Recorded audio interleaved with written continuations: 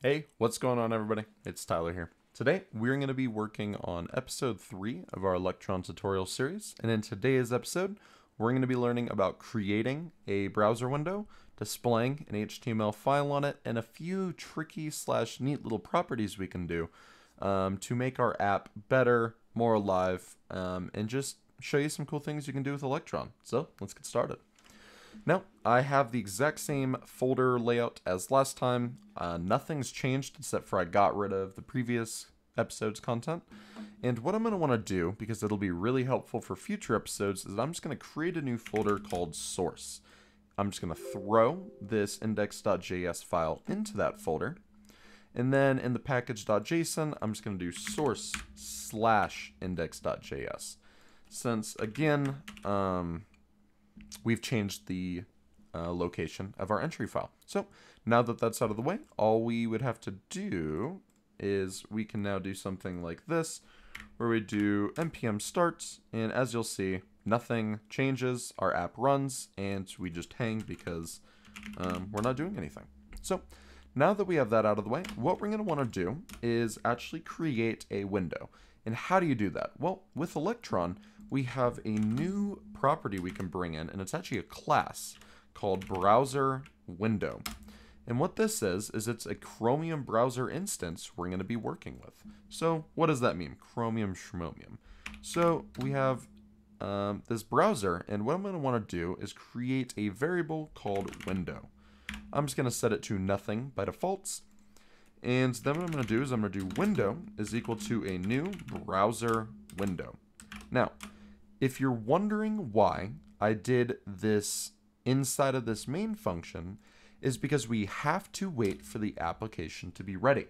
So in the previous episode, I talked all about the app properties, and one of them I talked about was this .whenReady function.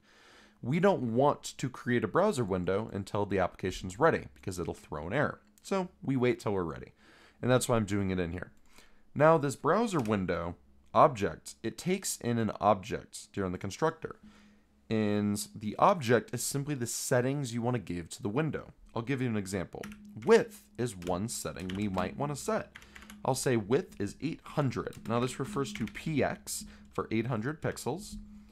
I'll set the height to, again, I'll do 600.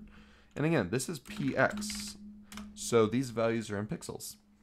Another value we could set is resizable, and I'll set this to false by default to show you that you can create windows that are not resizable, all that kind of stuff. So I'm going to run npm start, and what you'll see is we get a window. That's very nice, right? It has a title of Electron series, and you'll see it shows up in the bar down here. I can come up here and click on the X button, and it'll close out of the application. Now, what if we want to load content into our window? Because right now, we're not actually loading anything. Instead, we're just showing a window with no HTML file. Well, what we can do is we can do window, down here, dots, load file. And this function takes in a path to a file. And this is an HTML file we're going to want to load. So I'm going to do path, which I'm going to import. So up here, I'm going to do path is equal to require path. And what we're going to do is path.join, which is a simple function for making URLs work between platforms. So we're going to join the directory name and the /source, or /index.html. And we haven't actually created that file, so let's go ahead and do that. I'm going to come into my source folder, since that's the same directory that this script will be running in. And I'm going to create a index.html file. I'm going to do !tab, which is an Emmet abbreviation, which just simply creates a basic HTML boilerplate. And I'm going to type in hello, this is my app in the title, and I'll show you what that does. And then I'll just create an H1 that says hello world. Now, after we have all these things done, we're going to want to save, and what you'll see is that if I do npm start again, we will now get an application that says, hello, this is my app in the title. So when you change the title in HTML, what happens is this is the actual title that's displayed down here, right here, and the title that's displayed up top, right here. And then as you can see, we have our H1 tags. So this is how we can create an application. But I want to show you a few other little things that you might find useful with your browser window in the future. One thing is, see how I made the app non-resizable. As you can see, I cannot resize it. In fact, I can't even full screen it. So that's cool if you want that for your app. What if I want to be able to full screen it, but not, I want to be able to resize it? And one thing you could do is you can then set this to true, but you can do maximizable to false. And this does exactly what it sounds like. It sets the ability to maximize, but you can see I can now resize the application. Okay, so that's useful. One thing you might want to do is be able to handle resize events. So whenever we can do window.on, and here we can listen for a whole bunch of events, scrolls, gestures, and as you can see right at the top, resized. And this is a useful event because it gives access to the new positions and coordinates of the window. So what I can do is I can do console.log window.get trying to remember what it is. It's window.get bounds. That's what it is.